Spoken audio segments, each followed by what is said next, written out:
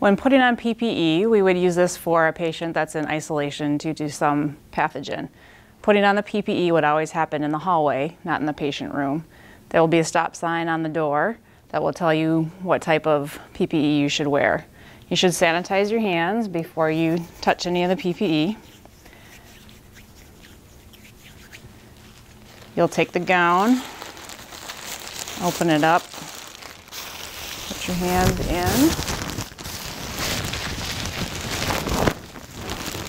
You should secure it at the neck and at the waist. You tie behind your neck.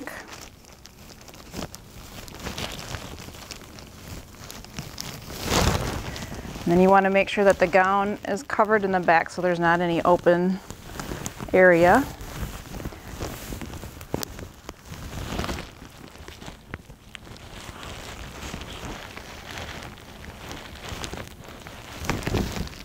And then you'll put on your gloves. And we want to make sure that the gloves cover the gown. And if you prefer, you can poke a hole in the gown to keep that tucked under your gloves. Or you can just pull it all the way down over your hand. Again, just making sure that that gets all the way up inside the glove. Then I would go into the patient room, perform care.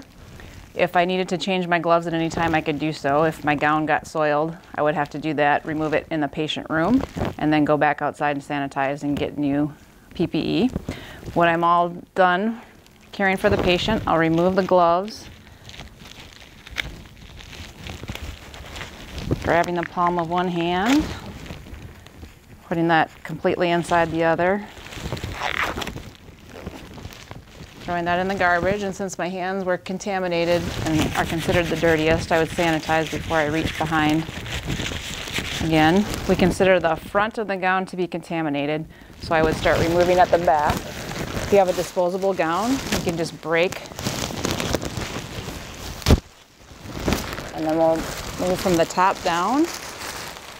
And I'm turning the gown inside out as I go.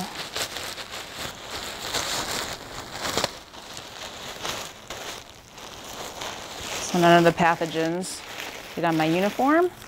I would throw that away and then sanitize my hands again.